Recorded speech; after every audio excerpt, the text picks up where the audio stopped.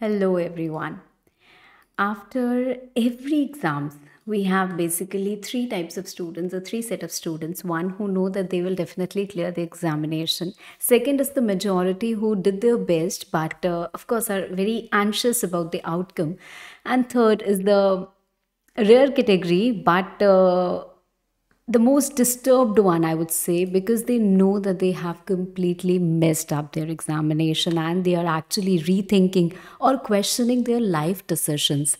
See, at this particular point of time, I would suggest that you should never rethink that whether CMA course or CA course or CS is right for me or not, whether I took a right decision or not, till your results are declared.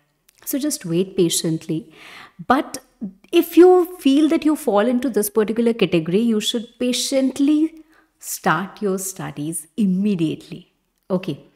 Now, when I talk about all the three categories, no matter in what category you fall into, there are four things which I would suggest that you must not do at this particular point of time when you're waiting for your results.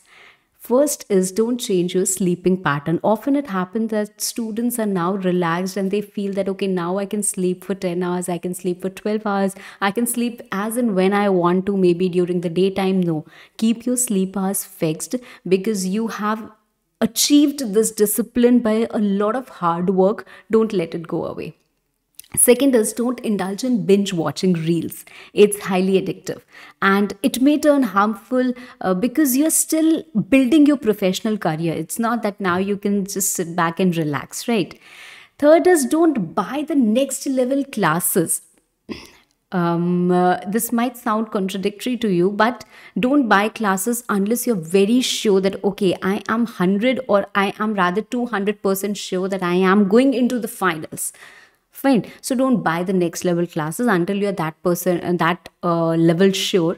Instead, watch YT videos and you can learn different things in a planned manner. And most importantly, don't forget your goal. You may have got a pleasant break, you may want to travel, you may want to enjoy, but don't forget to constantly add value. How can you add value? Maybe it's just about building your LinkedIn profile or making some good connections, enhancing Excel skills, enhancing some communication skills, preparing yourself for the upcoming interviews, whatever it be, right? Don't forget your goal, right? So, all the very best for a relaxed yet productive phase.